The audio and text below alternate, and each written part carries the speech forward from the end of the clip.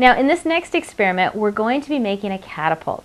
Now this is perfect for students in 2nd and 3rd grade because not only does it teach them how to work with certain everyday materials, it also teaches them to use it in a different way. We're going to get springiness out of regular wood and elasticity out of different materials.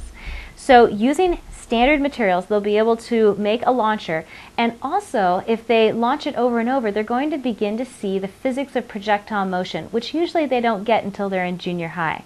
So this is a great way to get them introduced to the idea of the laws of gravitation as well as elasticity of materials. Are you ready? Let's get started.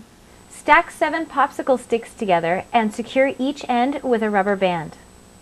Take 2 more popsicle sticks and secure only one end with a rubber band. Open up the 2 popsicle sticks and insert your larger stack inside. Using a large rubber band, wrap it around 3 sides of the catapult, making sure not to put a rubber band on this side. Hot glue a plastic spoon to the top of the catapult. This is going to hold your projectile. Simply grasp your catapult, pull back, and let go. If you want more free experiments like this, just visit my website at www.bestsciencelearning.com.